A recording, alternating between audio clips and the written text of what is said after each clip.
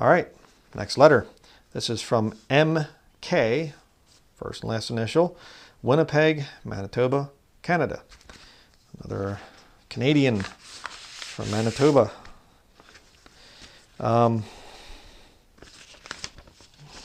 Has a little tract that he made here. A pretty neat one. There's the thing there. Do you consider yourself a good person? To be a good person?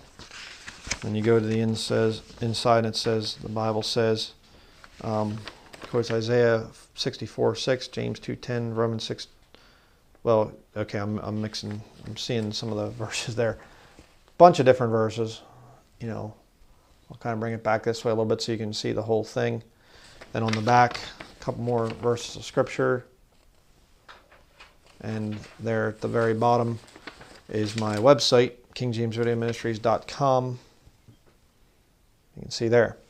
Again, print this type of thing up on your own computer. It's a good idea. But now the letter here. Okay.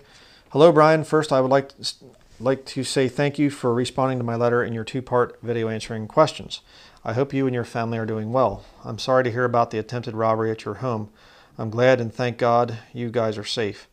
That was a while back when I had the secular channel, the off-grid channel thing.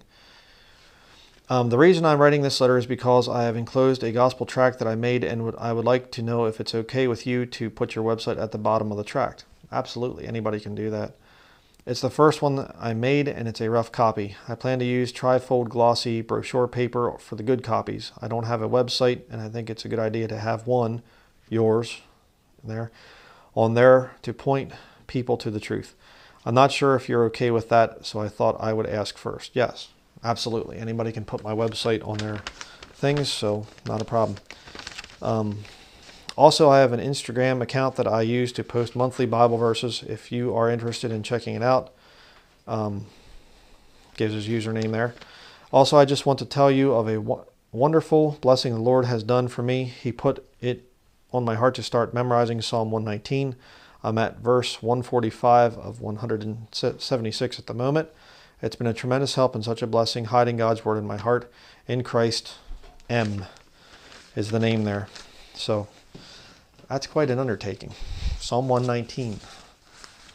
It's what you would call the biggest chapter in the Bible. I realize it's a psalm, but you know, it's a lot of verses. So, and it's all about the scriptures and the Word of God. Kind of puts into perspective what matters a lot to God, His Word, His written Word. So, yes, anybody can put my website on their tracts. That's fine.